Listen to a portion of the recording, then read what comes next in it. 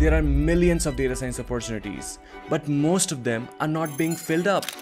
But at the same time, there are millions of students, but they are not even able to get a single data science job or an internship. It's because 99% of the data science aspirants are just doing the same thing, and that 1% who is doing things differently and having a differentiator in them are actually grabbing high-paying jobs. I'm gonna give you this step-by-step roadmap that not only helps you become a data scientist, but transforms you into one.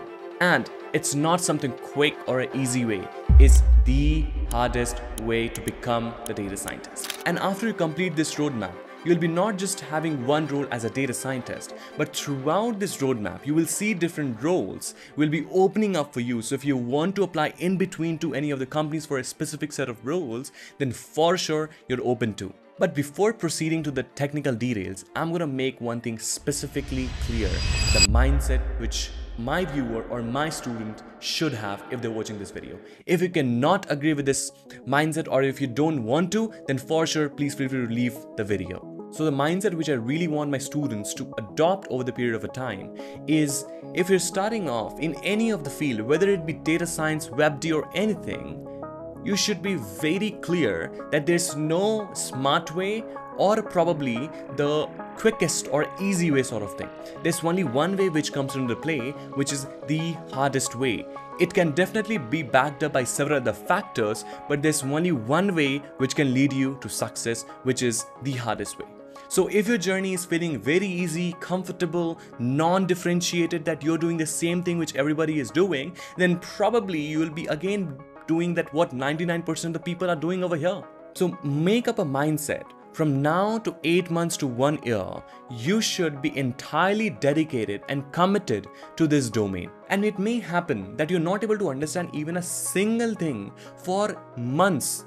When I was starting off, I was also not able to understand things like mathematics or probably algorithms for a straight 3 to 4 months, but it's completely alright. It's indicating that you're actually learning if you're not able to understand, because you're putting in effort to understand that thing. And you should continue this over the period of a month, and you should put your day and nights off your everything, off your every distraction which you have. I will tell you, when I was starting off my journey, I used to wake up in the morning around 5 AM and then I used to study till 10 PM in the night.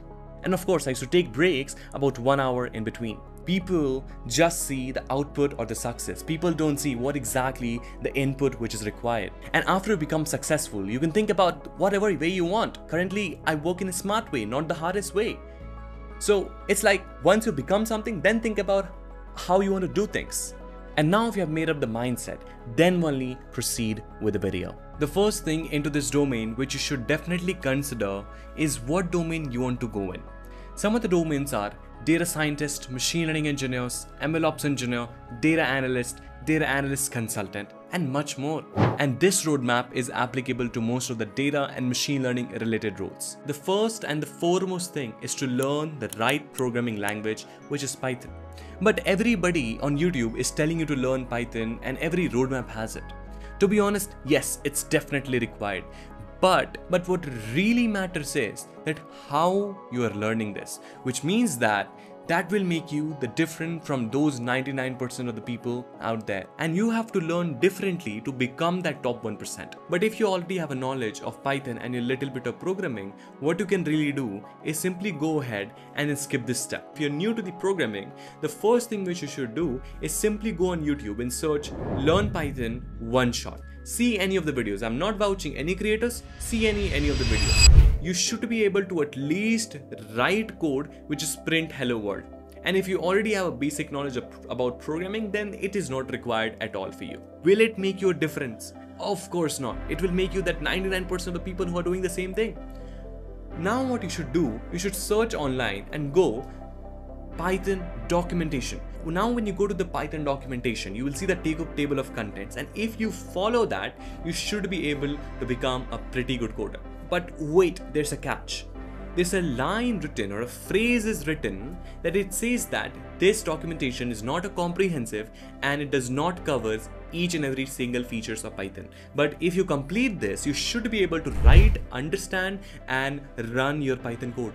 Which means it is telling a very crucial insight which only few engineers or few aspirants are able to decode, what it is really saying is you to become a generalizer. So let's talk about what exactly the generalizer means. So say for example, you know the core and the crux of Python. Now it says, now start working on problems. Now if that problem, if you've already learned about how to solve that from what you have read in the table of contents or the documentation, good to go and implement that. But if you don't know, then you should come back to the documentation, see in more specific details if that feature is available to solve the problem, and if not, how you can use existing features in a way that solves the specific problems. And that's what generalizers are. Generalizers are not spoon feed or know everything. Even I don't know everything. But if I have a problem, how I can solve this with the existing technology which is available, and that's what generalizers are usually meant for. And generalizers are only getting jobs. And that's the goldmine advice. I am working for the past 3 to 4 years, and this is the advice which I got from senior engineers from Amazon, Google, IBM and much more. And this is something which I want you to implement in your life. Now you have completed the programming track, you are probably better than some of the people. But to become the actual G in Python, what you should actually do is write better code. And that's where design patterns in Python comes into the rescue, which really means that you should be able to write a code in a way that is scalable, defensive, well documented, much more features of Python. So design patterns is very rare which I see in the Python or data science aspirants, but this is one of the most important part for any of the job roles out there. Everybody can write code, but what matters is how well and how nicely you present your code, which is well structured, and the code qualities. And that's the most important thing. So if you're able to do this, you are probably the actual G and probably better than those 99% of the people. I've given you some of the best resources, best books around design patterns in Python in the description down box below in the PDF format. You should be able to go and check that out. And each and every resource stated in the video should be easily able to find out over there. But wait, you have literally opened a new job role with this, which is software engineering in Python. And if you want, so you can just go ahead and then start applying to these kind of jobs, and that's it. But now if you want to continue your journey, then you should continue listening the video. You should start post programming track. You should start with data analysis ASAP. Whether you want to become data analyst or not, this is the most important thing out there. It really involves identifying data resources, identifying wrong connections, troubleshooting, Excel, writing complex SQL queries, and much more. To get started with this domain, I would highly suggest you to first of all learn the necessary libraries, which is the most important part of it.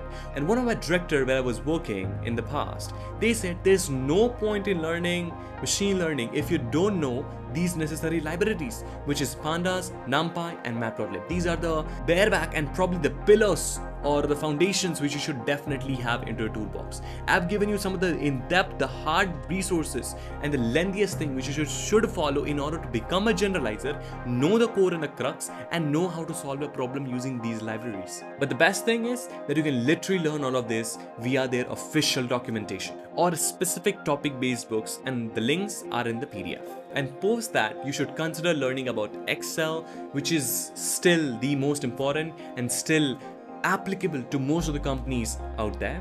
And you should also consider learning Tableau, because there's no point in working as a data analyst and you don't know Tableau, because you should analyze data, and if you're not able to visualize and understand data, then there's no point about that. So Tableau is one of the most important developer tools which you should have into your toolbox. And then post that, you should consider learning SQL, the kingmakers, and that's the most important part, as I said. I personally don't host any data analytics course, but I have one of the platform which I personally went through and asked them the access to the course. They were very generous to give me the access to the course, and I went through it, and it was amazing things over there. So I personally like that. So I would suggest you to take a look. This is not such a promotion or sponsorship. This is just that I personally like that. I've seen so many students from there succeeding.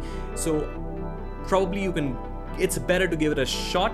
So you should not consider paying initially. You should go to the free course, see how exactly they are teaching, what they are teaching, and then you can make some decision going forward, because I'm a big fan of, first of all, validating and seeing if it's really something for you. So that's it about if you want to go for the good resources, which I personally find in the paid enrollments.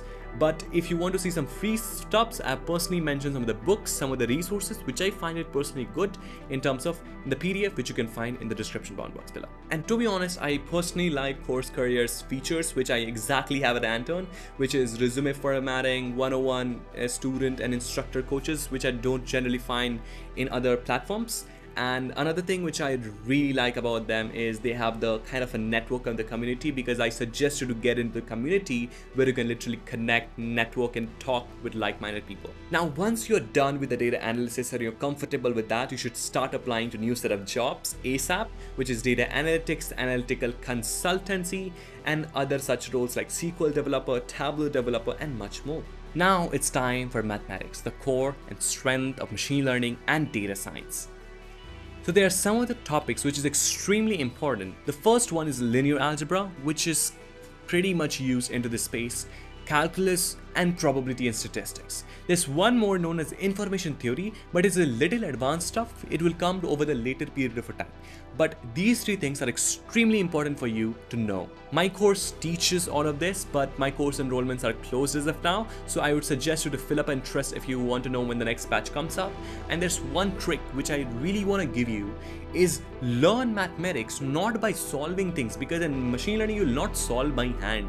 You should learn mathematics for machine learning is by understanding its beauty, is by understanding its geometrical aspect. Then only you can relate how mathematics is going to be used into the space of machine learning and data science. So once you're done with the maths part, particularly now is the time for core machine learning. I have an entire video on the roadmap for machine learning, which has got a 300k plus views, which is quite amazing till now. But there's one trick which I want you to know before proceeding to that roadmap is that, say for example, you have a topic known as regression analysis. So most of the people on YouTube, what they really do, they just go and just see 1 to 2 hours of YouTube videos, which is really kind of, everyone is doing that. But you know, you have a specific 600-pager book on every topic which you see in machine learning. I don't want you to complete everything, but I want you to take a look and probably complete 50% of it, because most of the people don't have a probably time and probably that guts to complete those sort of books. I had the time and the guts to complete that. Say for example, you're learning decision tree or such set of examples. What you should do, you should go to their research paper from where it is originated from. You will see the beauty that people coming from a some lame thing and then trying to convert that to a literal powerful systems, which is pretty amazing, which is pretty exciting. Even if I'm talking right now, it's just giving me so chills that how something very small is able to build the foundation, is able to generalize to a level that it is in a billions of parameters today towards like GPT's clouds are coming towards. So I'd highly suggest you read the 90s research papers which was published, because they tell you their type of technology which you already know and how they use that in order to build this. And that's the best advice which I could give you into this. Once you're done with this stuff, you're probably open for the machine learning, most of the machine learning engineering, data scientist or consultant roles. But here's the catch. I said most of them, not all of them. To make all of them, you should learn a technology which is now becoming the compulsory things into the jobs and probably becoming the bonus thing which will really help you, which is MLOps. I'm a big fan of MLOps. I've worked as one of the largest framework or the best framework in MLOps, which is GenML. And over there, I have worked as an MLOps engineer. And I know the importance of it and the importance which the company really gives to the MLOps guys. I personally have a specific roadmap about MLOps into the YouTube channel. All of the links can be found in the description. You can go and check that out.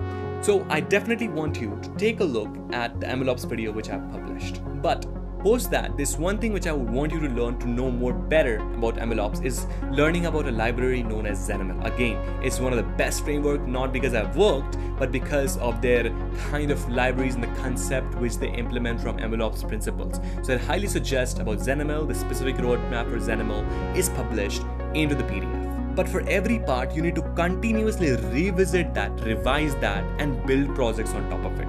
I've not told you how to build projects, but to be honest, if you want to know more about it, I am hosting a live webinar, which is 1.5-hour webinar. You can find the date, everything in the description, about how to build a project in a unique way that will differentiate you from those 99% of people. So if you're interested, definitely check that out. But yeah, that's definitely it. Thank you so much. I'll catch you up in the another video. Tab tak ke liye, bye.